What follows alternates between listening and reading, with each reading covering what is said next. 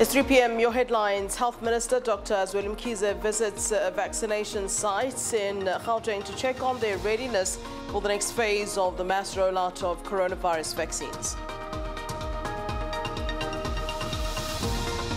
Special provincial funeral for KwaZulu-Natal's first Premier, Doctor Frank Mdlalose, was held in Madadeni in Newcastle today.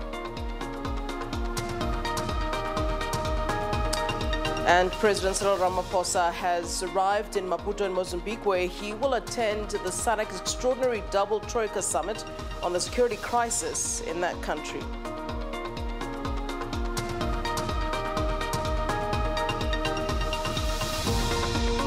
We're coming to you live from Auckland Park here in Johannesburg. This is SABC News. You're tuned into SA Today with me, Flo Ledwaba. Thanks so very much for being with us this afternoon.